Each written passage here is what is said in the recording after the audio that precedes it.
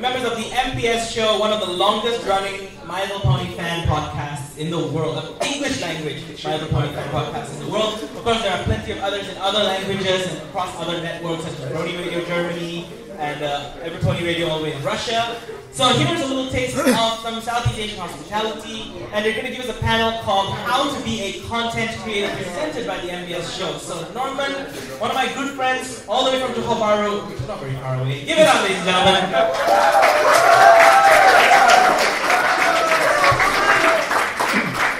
Wow, thank you so much, guys. That's really something. That's a really round of applause. Jewel, could you please take a picture of the audience? Sure. So I can just put it on the call this Twitter. Yes. You're on air, people. Wait, just a photo, right? Yeah. All right, cheer, everyone, cheer! Woo! Come go on. Kalang wave. Okay. Thank you very much. So anyhow, so welcome to the MBS Show live at Fiesta SEAPonyCon, and today I will be doing a presentation on how to be a content creator. That means a YouTuber with loads of YouTube cash. No, I'm just kidding. So anyhow, I am your host, Norman Sanzo, host of the MBS Show podcast, and next to me is Julie the Dragon. And what do you do? I actually have my own. Can you hear me? Yeah, I actually have my own Tumblr account where I put photos. If you've noticed me going around taking photos with Twilight, my plush, I actually have a Tumblr account where all her travels is online. Sadly, I don't think I've tagged it yet. No problem. I'm sure that we'll make it more popular so people will find out what you do. And lastly, it's not on the list because scheduling. So we also have Daniel Anthony. Hi. Hello, the mic hates me. Mic hates me anyway. My name's Daniel Anthony. I am a former show host, co-host thingy on the MBS Show. I used to help them out as well, but work got in the way, and life got in the way, and then this con got in the way. So therefore, I'm here to help them out, just move the panel along and things like that. And feel free to stop us anytime if you have questions, all right? All right. So first up, reasons for starting. Usually it could be interest, boredom, or to experiment, or even sharing, and for the fun. Or all of the above. Oh yes, that's true. So usually when it comes to interest, it's like I'm interested in sharing my views or sharing what I want to do with others. But for me, is this on? I don't know. Hello? Oh, there we okay. go. I think the mute was on. It hates me, but doesn't hate you. No, the mute was on. Okay, fine. Okay, no, for me it was basically experimentation and sharing. Somebody asked, why don't you do it? I said, okay, I'll try. And yeah, it started from there. And Daniel, I think you're another content creator too, so yeah, you're what? Okay, it's a little bit of a complicated thing. I am a musician. I am also founder of Crystal Empire Records, which we talked about yesterday during the musicians panel. We deal with music, and it's almost a completely different ball game. It's it's not as visual as YouTube is. But my day job is that I'm a journalist. I am also a newscaster with a channel called Kini TV in Malaysia, and that job is another thing on its own. It earns me my income. It earns me the money that allows me to pay for this con and stuff like that. So therefore, I am involved in the content creation process on different levels. Now here's the problem, because it's a day job, I kind of don't want to do it when I go home. Well, sometimes you have to work to pay the bills, but if you love doing what you love, I guess, well, you should carry on. Yeah, sometimes you have to work to pay the bills, sometimes you have to pay the bills to work. So anyhow, next up is the drive, the motivation, and the inspiration for, well, starting it. So, like Jewel here said, it was encouragement from friends or family, also Mostly friends. Yeah, true. And also sharing your hobbies and, well, trying to imitate or improve on something. Like I'm sure you've all seen other people do something and you think, hey, I can do better, so I'm going to prove that theory. And sometimes it works, sometimes it doesn't. Like in my case, I just keep on going, even if somebody says it sucks. I've got some weird people following my Tumblr account, but let's just ignore that for now. But basically, I don't have many followers. It doesn't matter to me because I enjoy doing it. I like taking Twilight around, taking photos, and posting it up for whoever wants to see it. I think Norman, you're following me, right? Yeah, I'm following you. Yeah, I've got one person which I'm glad is following me. You can't call your followers weird until I follow you. So are you going to... I'll wait till that's proven, okay? Because they haven't bugged me yet. Because I don't use Tumblr. I'm safe, if that's what you're telling me. So, Dan, what about you? Like, what's your drive, motivation, and also inspiration? For my day job, it's because it pays the bills. But of course, when it comes to music, I do wish I could make music a career. Unfortunately, it's very hard to move up on that career path to become a full-time musician. Either the discipline of having to do it on a regular basis kills the inspiration and creative spirit, or the fact that, it doesn't put food on the table very easily. So the motivation for me to do music is that I believe that it's a really good way to express. As you can see, during the karaoke last night and during the concert, I think it's safe to say we all had fun, didn't we? Oh yeah. Only 3 people? Come on, did we have fun? Exactly, right there. People love the karaoke, and seeing the smiles on people's faces, just enjoy the music, regardless whether you're singing along or dancing along or cringing along. Shake your tail. Shake your tail, yeah. Regardless of how you're enjoying it, if you're smiling and enjoying it, that's what I believe music should do, and that is my motivation. Yeah. All right. So next up is, once you're motivated and wanting to go, you have to find your way of find the thing that you want to do, because I am a podcaster. I'm a photographer. And also Dan here is a man of all trades. Master of none. But so, be it writing, art, video, photo, even audio, or live stream, well, find what you want and go for it. So moving on to the next one is, well, after you find the concept, what will be your topic? Because MLP is one of them. Well, we're the con for ponies, but gaming's popular. I heard that one game with the shoot bangs is really popular. Insert shoot bang game here. What? Sorry, what? Shoot bang games. Shoot what game? First person shoot 'em up Shoot game. bang. Oh, okay. Yeah. I heard it's really popular. What was it called? Fort G? Fortnite. Oh, Fort Day. Oh, okay. Fort Week. Oh. So wait, I thought it was Overnight Watch G. Oh, right. Overnight Watch G6. Yeah. He'll be obsolete in 2 weeks. A new one will come out soon. And Tom Clancy's Battlegrounds. Don't forget the new one, Left for Life. Oh, yeah. Right for life. Fight for life. Oh. Yeah, no, that's a realism game based in the Trump presidency. Oh! Alright. Point and click RPG. So besides that, you could also do writing or food. Food is an interesting one because it means so many things. It could be eating, taking photos of it, or even cooking. Here's the best one. It can be Kit Kat. Oh yeah. It's such a I never knew Kit Kat existed in so many flavors other than chocolate and perhaps the green tea one and the space one. Space one. There's a space one? Kit Kat. Okay. All right. So the space pistachio one. Oh, all right. Where's the space pistachio? Oh, he went for lunch. Oh. Right. It's Kit Kat's probably been eaten. He took a break. Yes, he did. So anyway, next up is tool of the trade. So once you found out what you want to do, you got to do it with something, tools. So writing is pen and paper, that's obvious, and a word processor. Or Notepad, yes. Yeah, Notepad. Yeah. Microsoft Word. So who here uses Microsoft Words anymore? I think we all do. So it's just me and Google Docs then. Yeah. Notepad Master Race. Word Smackdown.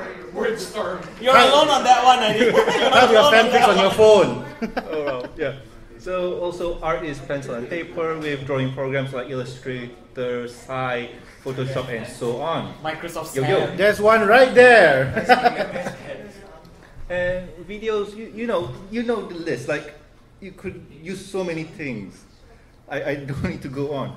And if you really need to find out how to do anything, the internet's there. Uncle Internet Google. and YouTube has tons of tutorials for many softwares. The thing is, there is sometimes this urge to use a certain software, but when you look online and you want to learn how to use the software, a great place to search isn't Pirate Bay, it's YouTube.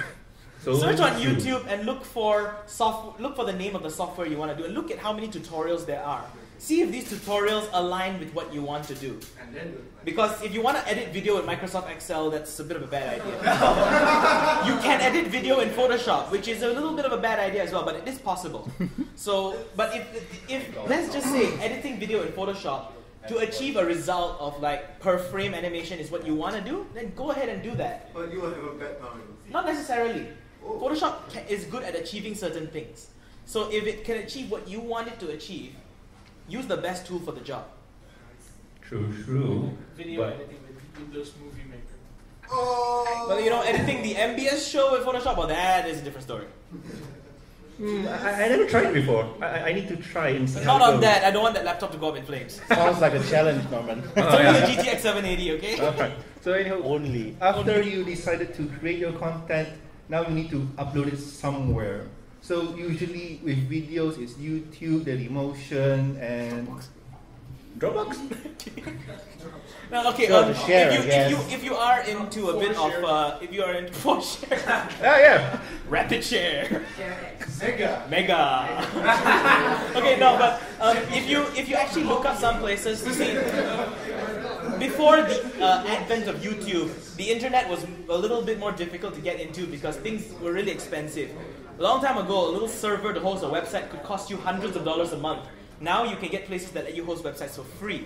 You can do this on GitHub, you can do this on Netlify and many other places. In fact, our con websites are hosted on these kind of platforms because we're cheap. So basically, the internet has become a place where you can find a lot of places to host your stuff. Find the best place for the medium that you have. YouTube is best for video, of course, but in this case, they noticed that they can use it for a podcast, which is just audio, and it works as well. Yeah, and if I'm not mistaken, you can also do podcasts via Twitch. So that's something new. Yeah, if you want to live stream it, sure. Which is also something we put down, or we didn't put down. You can live stream it like we did earlier. Yeah. And the technologies keep coming out. Like, some of you may not know, Facebook now has live audio, which is live without video. For those of us with crappy internet, like Singtel, we can use...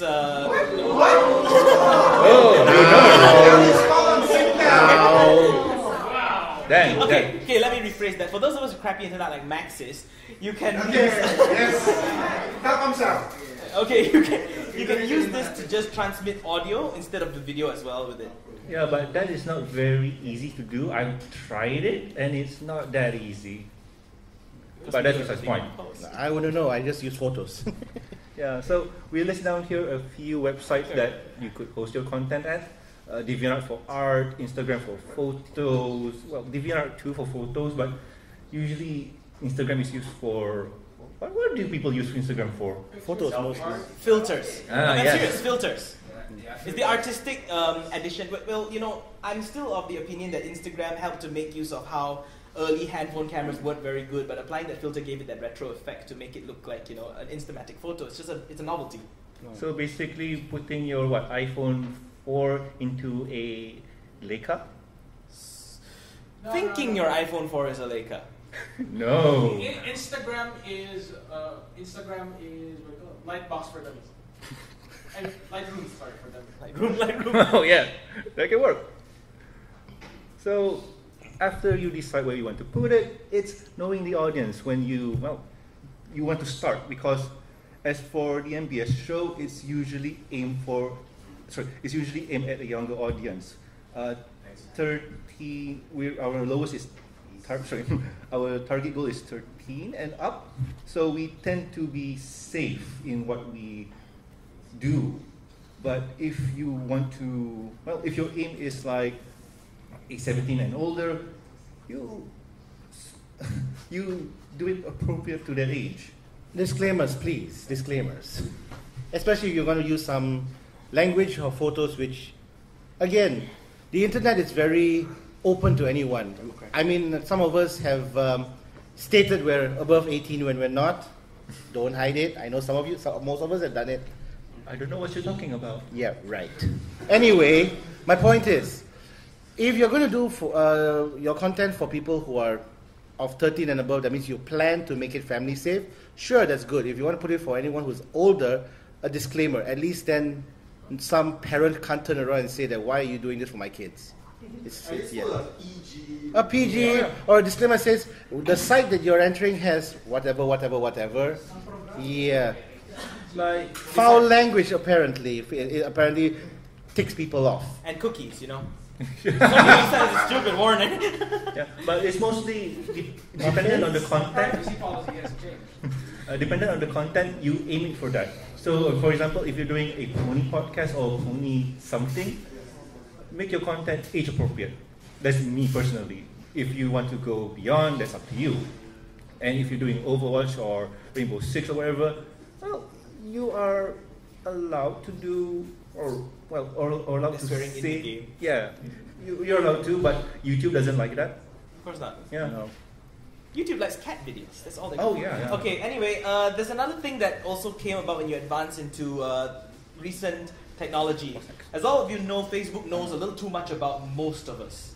Now, the reason I say this is because, one, when you design for your age, target demographic in terms of age, be open to changing that. The reason is when you do live streams, upload videos to Facebook, Facebook actually tracks a lot of data about who watches that video.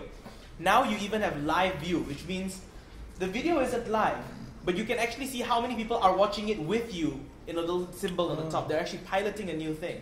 And if you own a Facebook page and go into this content settings, it can actually tell you which age group watches the video the most. And you can actually look back into your live streams, look back into your content and see, oh, this video attracted viewers of 25 to 35. If you're aiming for 18 to 20 and then you see a 25 to 35, you're either Hasbro or it's time to, perhaps open up to doing stuff for the audience that it's really attracting. You can look into these insights. Some of these online analytics are Thanks, Dan. some of these analytics are really handy to have. Who are you? I'm gonna message him now. Guys, no. But anywho, Spam him. but anywho, moving on. Please mute your Discord. Everyone. No. SEAPonyCon channel doesn't do that. I'll get that. Oh my. So anywho, Look at everyone. after you've done everything and established what you want to do, try to be one step ahead and challenge yourself. So if you were playing games, you could do things like, hey, maybe I should play the game with a banana. That could work. Do you like bananas? Yeah. I still like bananas. So you don't like bananas? Or do some other challenges. Jill, what were you saying before when we were talking about this one? In regards to what? Challenging yourself. Or Okay. This was a little chat I had with Norman a couple of days ago. A particular player is playing 7 Days to Die. I'm not sure if you all know that. It's relatively popular. Relatively. So one of the YouTubers I was following, he stated, I'm going to go to this tall building and I'm going to stay in there for 7 days and not come out. And I'm only going to depend on the resources I find in there. It was a challenge. I think he actually completed the 7 days, but he had a lot of problems. So that's one of the suggestions that we were saying. Give yourself a small challenge in order to make it interesting. Anybody can survive in the wild. Can you survive with the minimal resources inside the building? That's what he did. For an example, I mean. And that can really put you over the edge in terms of people watching you. Like, I think there's this Twitch streamer that plays game with peripherals that are not meant to be played. I think Dark Guitar Hero Souls controllers. with Dark Souls with Guitar Hero controllers and so Steering on. wheels. Yeah. So Guitar Hero controller. So do those kind of things to stand out and challenge yourself. Those things will really put you out there. You don't have to play the entire game. If it's a game, you don't have to play the entire game, of course. It's just once in a while. Make a different challenge to perk the interest of your watchers, followers, whatever. Yeah. And even sometimes you don't even really need to take much of a challenge. Because the other thing that the internet really has grown to love is watching people fail. He's watching these epic fails in games, and I watch Siege fails because I am an epic fail at Siege myself. So you'll see these kind of videos are epically funny to watch when people go in and screw up. And it's all in good fun where you're not scolding people in chat. You're actually watching them screw up, perhaps even learning something new. Yep. Well, people do like to watch other people fail. It's quite sad, but Oh no, I mean, the fun factor is always there. Yes, it's true. It's fun. It's all in good fun as long as you don't be mean about it. So anyway, next one is how often do you want to post your things? Like the MBS show does a twice a week kind of post where we do regular content and also reviews. And some people do contents or upload contents once a month, and some people do it once a year. Ain't that right, Dan? Uploading stuff or creating content. Or How even often? Yeah, how often do you post? Well, for my day job, it's daily. But for other things, for music, it's inconsistent because I do it when inspiration strikes. Yeah. Or even doing a convention. That's once a year, right? Depends. That depends. It depends. For me, it's like I will put up whenever I go on holiday or something worth posting. Like this year alone, I probably post a total of like 3 times per year, due to a holiday I took, this convention and the upcoming convention that it's in November. So yeah, Friendship Express. Huh? Yeah, Friendship Express. The Friendship Express. The So banner's over there for it. okay. So basically, this year alone, I only have 3 posts, but my posts are not 1 picture, 2 pictures. Of course, I tell you, people will not bother. It's about my entire holiday. I've been in Singapore. I'm going to be in Singapore for 3, maybe 4 days. There'll be photos of Twilight's adventures here. So, 90 off pictures, maybe, give or take. 90 odd, wow. Dude, I love taking photos. Nice. Okay, 90 odd unique pictures, not 90 odd 1, 2, 3, 4, 5. 1, 2, 3, 4, 5. 1, 2, 3, 4, 5. I tell a story when I do my photos, good. okay? Okay, I just want to add something to this frequency and scheduled uploading. Now, my company sent me for YouTube Certified Partner training. So yes, I am a YouTube Certified Partner, but it's not for my channel, it's for my company. Though we talked about these 3 types of content. We call it help, we call it hero, I forgot the last one. Hub, help, and hero. Hub content is content that's regularly uploaded. So like the MBS show, it would be their episodes. It comes regularly, and people come back to watch the next episode. Then there is help content, and these are timeless episodes. Things like not how to basic, but like how to prepare something. Like perhaps the recording of this panel, which talks about how to be content creators. These videos will remain relevant for a long amount of time. They don't need to be uploaded very often, but because they are relevant to people searching on how to become a content creator, it will be relevant when that search comes up, and it will stay on a certain level of views, keep consistently bringing in views. Then there's hero content. Hero content is that one moment, that inspirational speech that someone made that went up, or kofefe. That is like a hero moment thing, or something that happens that doesn't happen very often. It's one-off thing. Perhaps even last night's karaoke. We post that once, the view hits spike, and then after 2 weeks when everyone has forgotten about it, the video hits just pretty much become non-existent. Peters out. Yes, so your channels will most likely have a mix of these 3 types of content: the hub, the help, and the hero. Not only on the hub. Hub, help, and hero content. So the MBS show has their hub content, which is their reviews and their episodes. They will have their help content like this, and their hero content would probably be, I don't know, Larson interview. Larson's interview, yeah. You have a mix of these 3 contents. Thank you for the update. I did not know that. I didn't until YouTube taught me. Oh, no, cool. So next up, we'll be tagging your work. Hashtag tag your work. Hashtag tag. Yep. Yes. So, So anyway, hashtag, yeah. Hashtag don't forget. so anywho, back in the days when I was starting doing this, I do not understand tagging. To me, it was a foreign concept till I saw the benefits of it. Especially on Tumblr, if you were to look for something, looking at the search bar will grant you, well, certain things. Like if I was looking for cute kitties, I type cat. All the tags with cat will appear. So tagging does help. Yeah, I kind of wish I knew that a while ago. I haven't tagged my work at all. Yeah. Hashtag start now. It's something that we sometimes overlook. When I first started, that little box on YouTube that says insert tags here, I didn't bother with it. But then when you realize that there's so much more to your video than you fit in the description usually, like YouTube videos, some of them have amazingly long descriptions. Those tags that you put in will help to prioritize the words that you want people to find. Like if you're doing a video like the one talking about Project Saffron, the priority of the video is not saffron. We're not talking about the food. But we want it to show up when people search for MLP and India. That's why we put that into the tags. I mean, we will put that into the tags because the video's not up yet. It helps to push the video up in those searches. And not when someone's looking to actually cook saffron masala. And a good example is when I did the MBS show about 4 years ago, 2012, 6 years. 6 years, oh wow.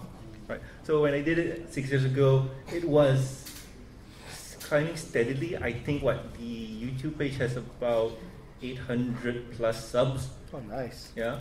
But when I created something new for another project, I think I started that one the beginning of this year.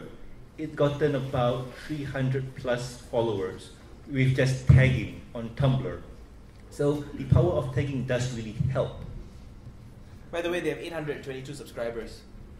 That one jumps from point to point. Like sometimes it was 4, and then 3, 2, and then jumps to 3 again. Okay. Alright, boys. So next one is my favorite topic to talk about. Yeah, it's going to be a bit of a fun one. Yeah! So sometimes people will disagree with your content, your views, and sometimes they will love you regardless. So take it in stride. And I know that when people disagree with you, you want to go in a YouTube comments war. Don't do that. Don't. No, don't You do can that. never I know it's fun, but don't. This was something about this was brought up yesterday during the art panel. It's the same thing. Basically, if you draw something, you put your work up, people are going to like it, people are not going to like it. They're going to tell you they don't like it. They're going to tell you they love it. You take it in strides. Listen. Don't get angry. Don't get upset. Listen to what they say, and then better yourself. The best way to beat the haters is to make your work better, and then make them eat their own words, honestly. True.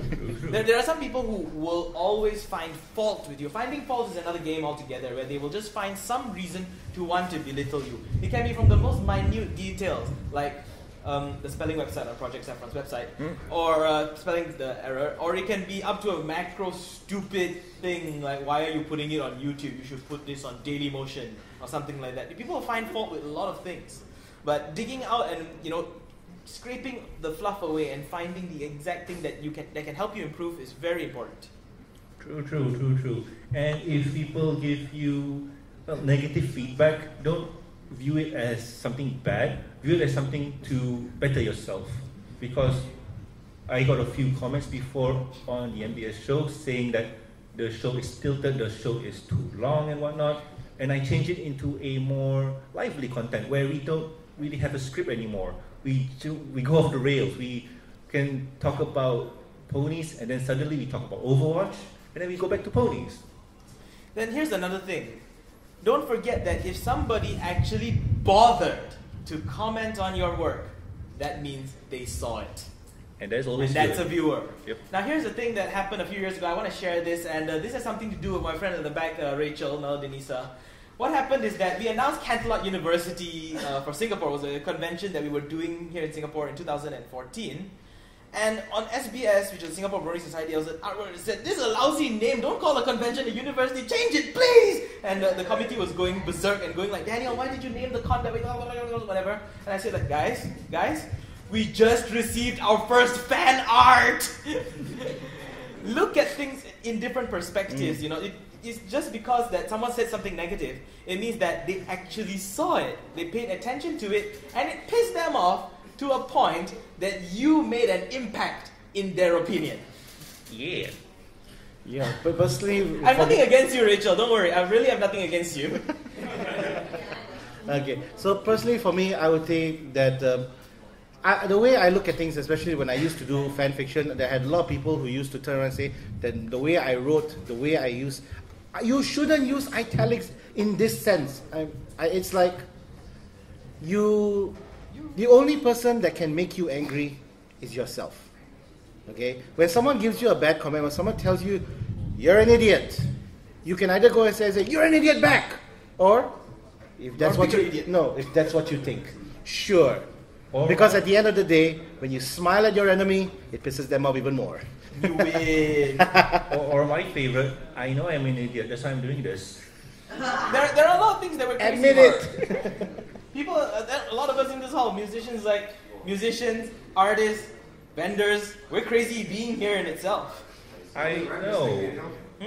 Sorry? And we run this thing, we're crazy. Yeah, we're really nuts. And we all love you for it. Thank you. Yeah, thank you guys. So, next up is, Oh, okay, here we go. yep. So after doing all of this, and You forgot the question mark slide. My bad. But anyway, after doing all this for a while, you think, hey, I really enjoy this. I want to get a profit out of this. And, well... Or maybe a helping hand. Two coins worth more than none. Yep, true. And for certain situations, I'll let you guys know that there's multiple ways to earn some bits. And that's through Patreon, Coffee, PayPal. Well, those are some options, or maybe not. And don't get discouraged if you get few or no supporters. And well, just keep doing what you love. If you get some bits out of it, that's awesome. There are not many people out there who actually can make a living off Patreon. There are quite a few. Sorry, I just contradicted myself. Sorry. There are people out there who do make a profit. They do make a living with their Patreon account, but the numbers aren't that high. I suggest start a Patreon account if you feel like seeing if people are willing to pay for work, commissions, whatever, and go from there. Like Norman said, if nobody supports, don't get too discouraged. Just keep on trying. Yes, and we don't mean to break anyone's hearts here. Don't be disillusioned by the fact that you can make a living off YouTube. You can, but you need to be someone who really... Okay, it's a lot of combinations of skill, marketing, luck, and a lot of things that are within and also not within your control. So you look at things like Gangnam Style, it has no real reason to become viral, yet it became epically viral. And these are the things that no one can explain until today, how these things got viral. What does the Fox say? What are the things? The Harlem Shake. These videos have no reason to be particularly viral, but yet they are. So people look at them like, hey, I can make a living like them. Or when you look at Markiplier and PewDiePie, these kind of channels generate tons of income. But the thing is, it's actually a lot of factors that are beyond your control. Massive luck with one of them. Yes. Don't quit your day job. I mean that in all seriousness, don't quit your day job to try this, because it's a real risk you're going to take. If you want to try to run a profit. A lot of people started without profit in mind. A lot of people started wanting to do it because they loved it, and the community response was so good that they could monetize it. There are some people who actually have lost a lot of spirit on their channels because they turned to monetization. Try not to fall into that trap. Yeah, for example, the MBS Show, we only started Patreon 2 years ago, I think, last year or 2 years ago.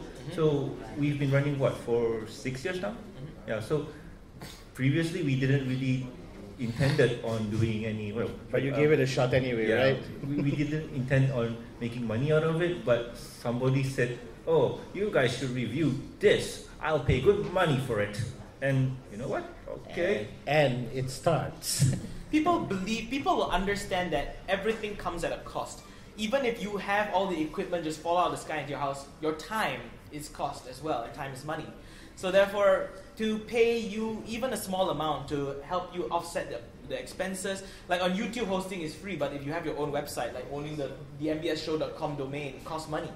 And these expenses, people who are loyal enough to want to see you survive and continue will help you.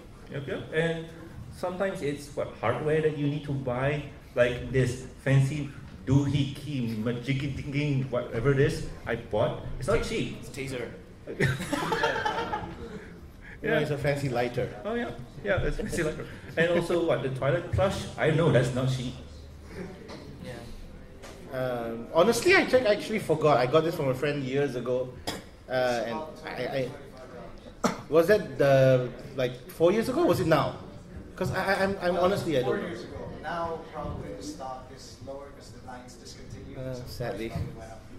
Yeah. Apparently Norman helped me on that. He said on Amazon you can still get it. Nah, it's okay. Yeah, I'm but happy that's with one. Amazon. Yeah, I'm happy with one. So that is an option. And well, that's it for it, I guess. Well, So- that's it for our content anyway. So does anybody have any questions for our two gentlemen here from the MBS show? Or just questions of content creation in general? Or any questions at all, actually. Now you've heard from podcasters, and later this evening you will hear from people who make visual content. These are the MBS show people work on audio because podcasting is an audio medium. And all of you have different applications. When you have a podcast on iTunes, you can listen to it passively while cooking, while driving. Don't watch everything while driving. You know? You can't do that. Yes, on the way So there are variations of content out there. Do you have any questions for audio content? And since I'm here as well, I'll take questions about music if you have any. Yes, go ahead. So just a simple question from a guy who tends to ramble. All right. You do audio stuff, so there's a lot of talking, and you mentioned that you start exploring different topics. How do you control the length of each segment? Like, do you have like a set timer? Or are you looking at it like, okay, I'm only gonna talk for so long, or when inspiration strikes, you just go like, I'm just gonna keep going? Well, that's a really good question. Usually what I tend to do is set a schedule in mind where, okay, we should record for an hour at best. But if it's a very long topic, for example, if we're reviewing Zootopia movie, is almost 2 hours long. So we need to decide, how are we going to do this? Are we going to do scene by scenes, themes, and so on, and decide on how many people are going to be on board for that project. So a two-person project would cost, a two-person project is easier because it's better back and forward. If you add in one more person, then you need to decide, am I going to let that person talk and then I talk and then they talk? Or are we And then he invites me and he's to plus 6 more people. Oh yeah, that's true. So it's usually deciding on what you want to do and so on. But for example, the MBS Show news podcast, what I usually do is set a quote-unquote script where, okay, this is the show news for this week. Usually it's 3 to 5 and so on. And by that point, I usually say, okay, this is the topic for this week. And by the way, this is not rehearsed. We do it live. If there's flubs and whatnot, Mr. Snip will help. So we'll just go through the news and I'll ask, Dan, what do you think of this thing? And he'll talk and I'll keep track of what's going on. And, what do you think of this topic going on? And so on. Then I'll butt in and fight with it. Which is also something to think about when you're doing a podcast, that when you bring people on. Controlling them can be difficult, and I think Norman would know this the best. He's handled so many guests. He's handled guests. Many people in this hall have been guests on the MBS show. And he's also spoken to some esteemed guests from the show, like Amy Keating-Rogers, Michelle Creever, M.A. Larson, Anneli Heed. Who else? Gabe? Matt Griffin as well. And he's talked to so many people. It kind of comes as a skill to him to be able to control the flow of a conversation. And a word that we hear a lot is the segue. Oh yeah, He's trying to move between topics in a very swift manner. And it's an art form in itself. Or feel terribly at it that it is an art form to itself. Yeah, feel Failed terribly art or pun your way out of it in a sense, yeah. Yeah, thanks, Silver. Yeah, go ahead.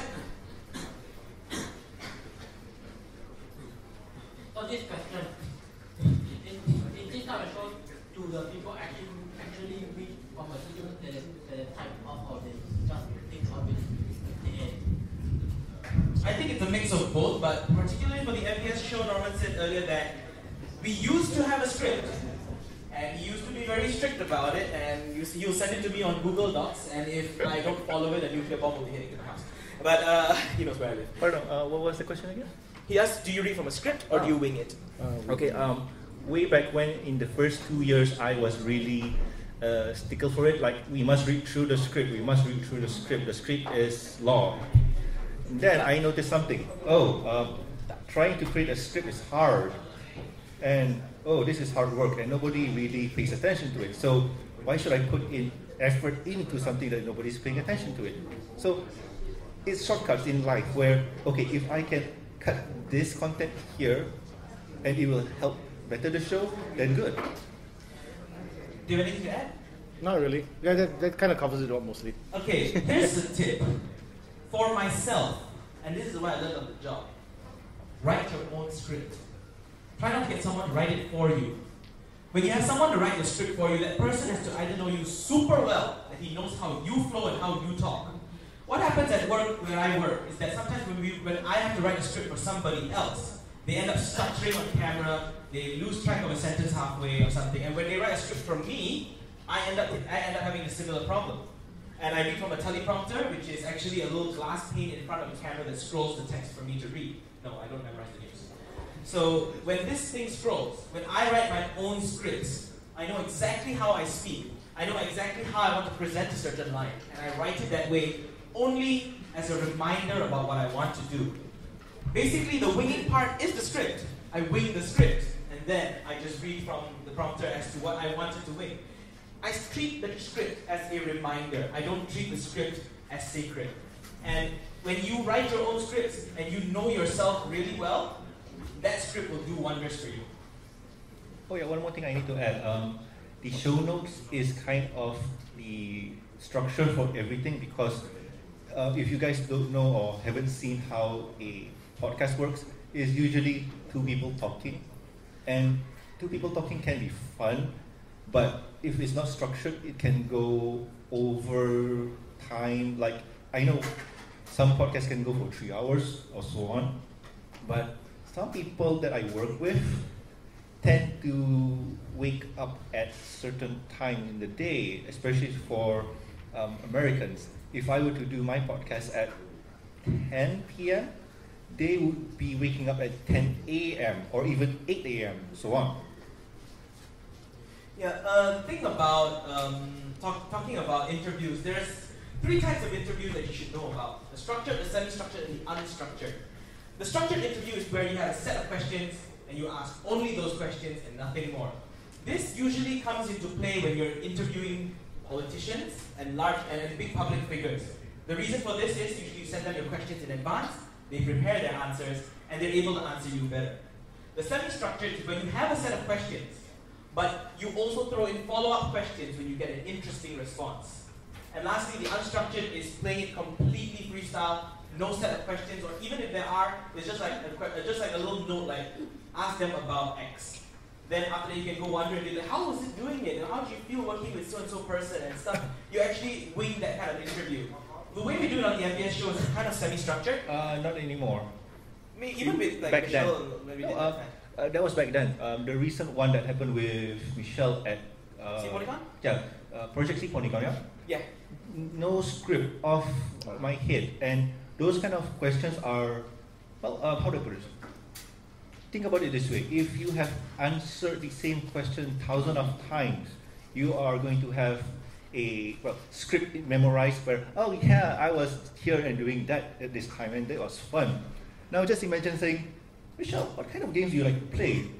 Those are the kind of questions that they're not ready, and those kind of answers are the best. By the way, she likes to play Halo 3.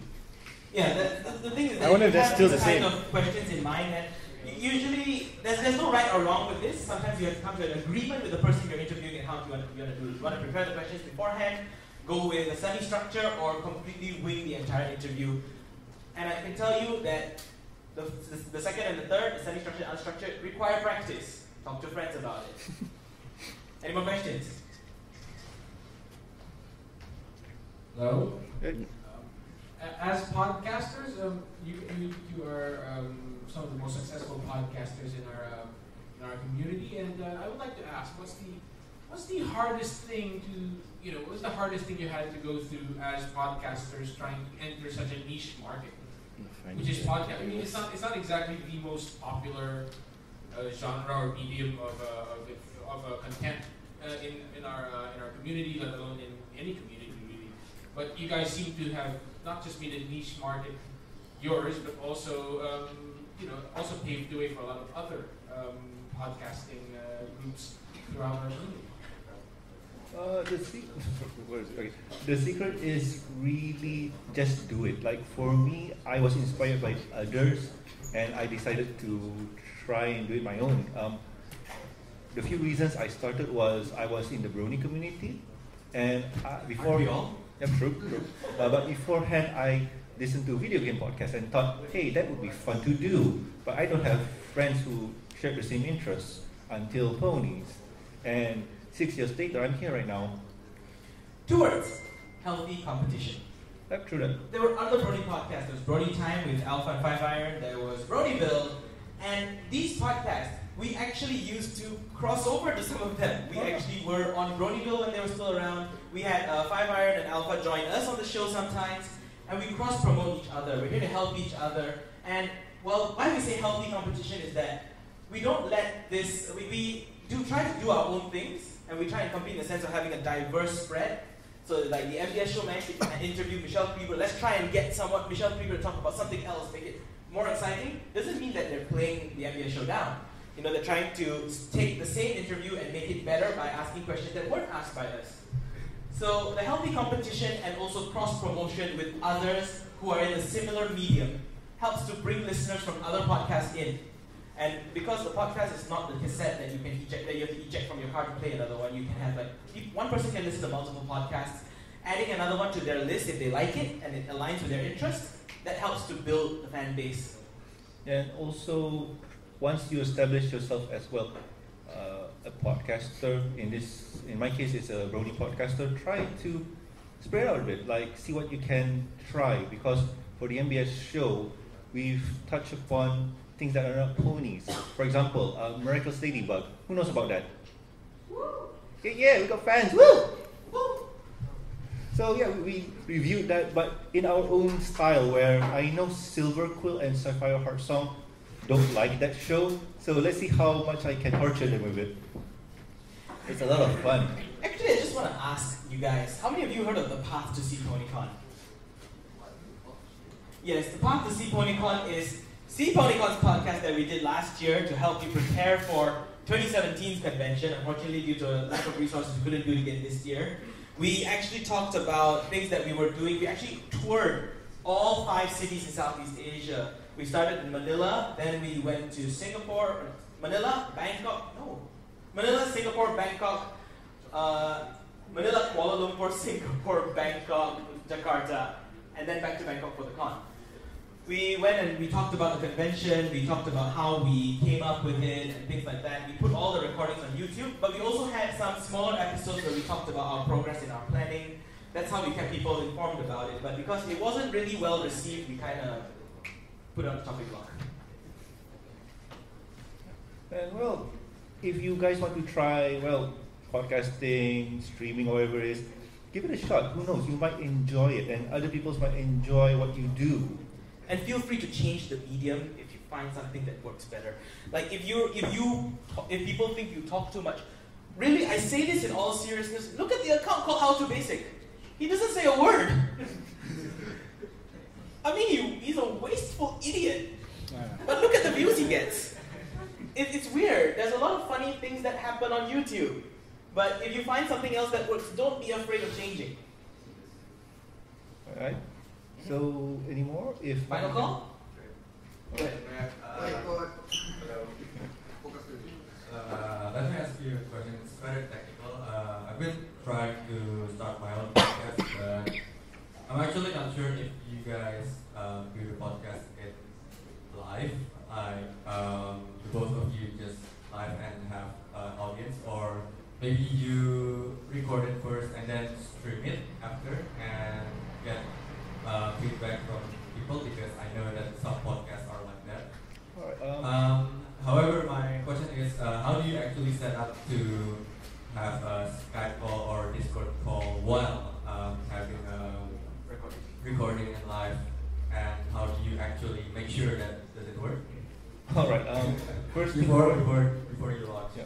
So first things first, a few testings beforehand, like a few tests about how. So, after the beep, please record a message. So it's basically a lot of testing before going live or before posting. So it's like, okay, so how are we going to do this? How am I going to record my audio? How am I going to record his audio?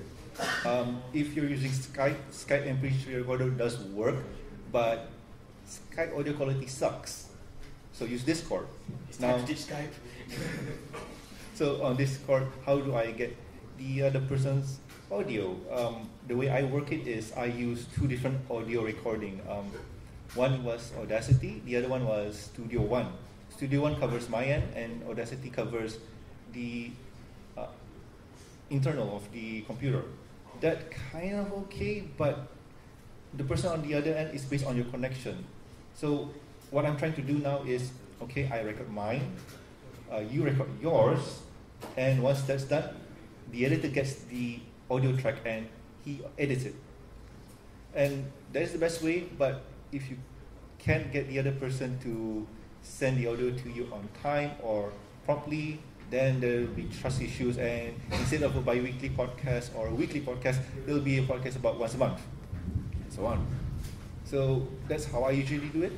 And as for tech, I think that's about it really. I mean, it's based on how dedicated you guys are on editing it or recording it and so on.